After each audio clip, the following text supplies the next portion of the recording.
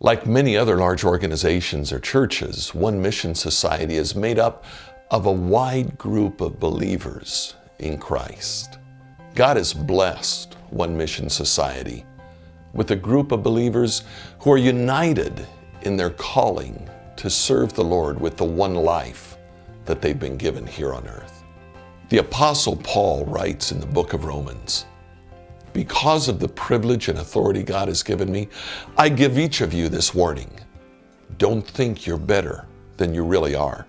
Be honest in your evaluation of yourselves, measuring yourselves by the faith God has given us. Just as our bodies have many parts, and each part has a special function, so it is with Christ's body. We're many parts of one body, and we all belong to each other." Within One Mission Society, we too can be viewed as one body with many parts and many gifts.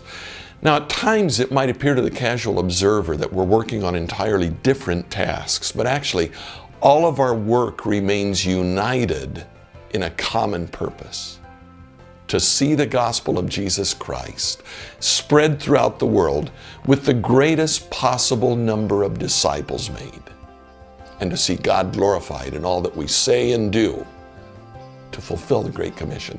That is our one mission. One Mission Society has adopted the following mission statement to guide our ministries.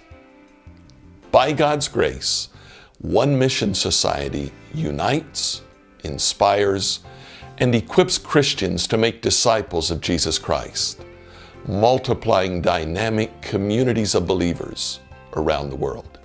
Let's look at that mission statement piece by piece. By God's grace.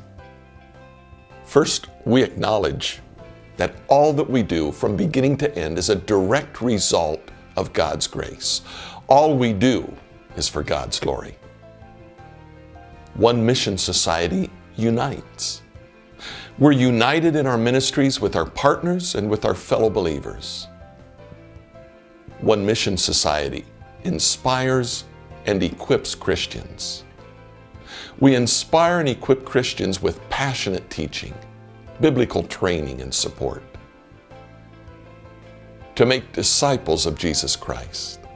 This is the heart of the Great Commission found in Matthew 28. This is our ultimate goal. Multiplying. Simple addition isn't enough.